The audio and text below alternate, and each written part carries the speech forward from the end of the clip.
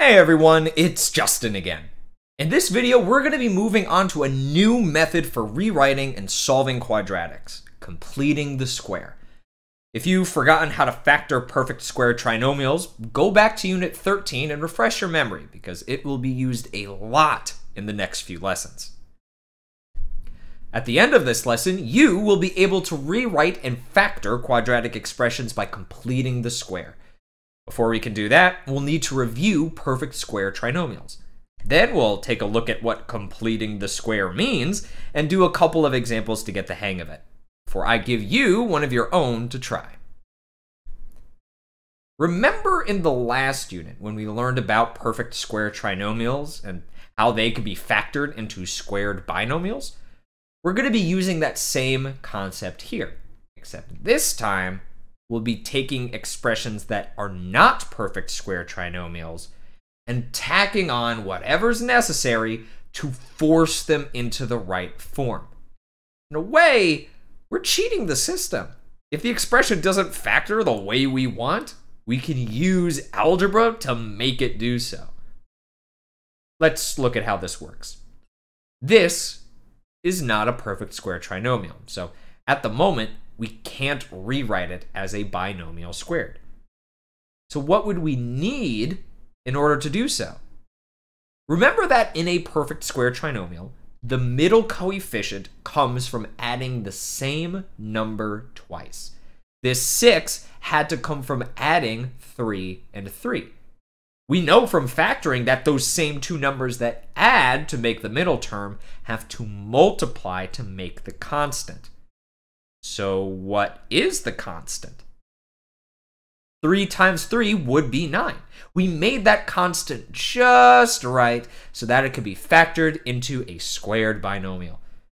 This is what completing the square means, manipulating the expression so that it's a perfect square trinomial and can thus be factored into a squared binomial. We can even check it to make sure. X times x makes x squared. X times 3 makes 3x, and so does 3 times x. And 3 times 3 makes 9. Those three x's will combine to make 6x, and we get back to where we were before we factored. It's important to note that the original expression and what we factored are not the same.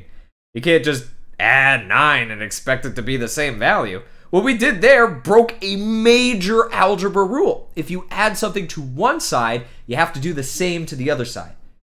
But an expression only has one side. In the next lesson, we're going to learn how to apply this to quadratic equations, which actually have two sides. But for now, we'll ignore the rule so that we can practice this piece by itself.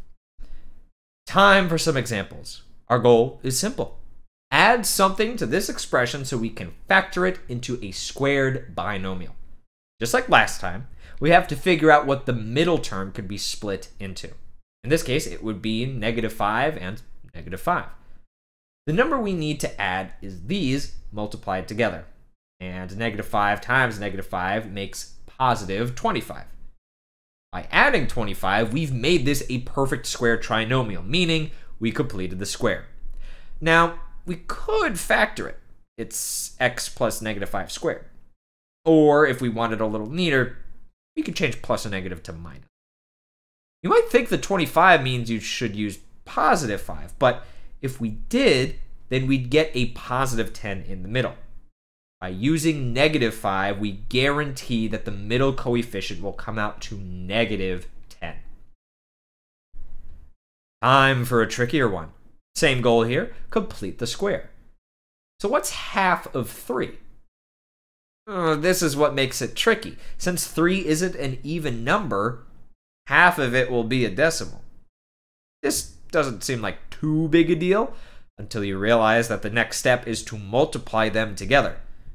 1.5 times 1.5 is what I'm going to type into my calculator.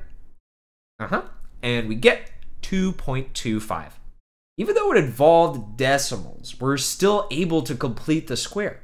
We could factor it into x plus 1.5 squared, since 1.5 times 1.5 is what makes the 2.25. All right, your turn. Pause this video and try to complete this square. In order to complete this square, we have to split negative 24 in half. So that's negative 12 and negative 12. Then if we multiply these together, we get positive 144. That additional 144 has allowed us to complete the square. If we wanted to, we could factor this perfect square trinomial into x minus 12 squared. As a quick reminder, this is not the factored form of the original expression. In order to get this squared binomial, we had to break the rules and add an extra number that wasn't there to begin with. In the next video, we're going to be using completing the square to solve quadratic equations. So we'll actually be able to follow the both sides rule. See you then.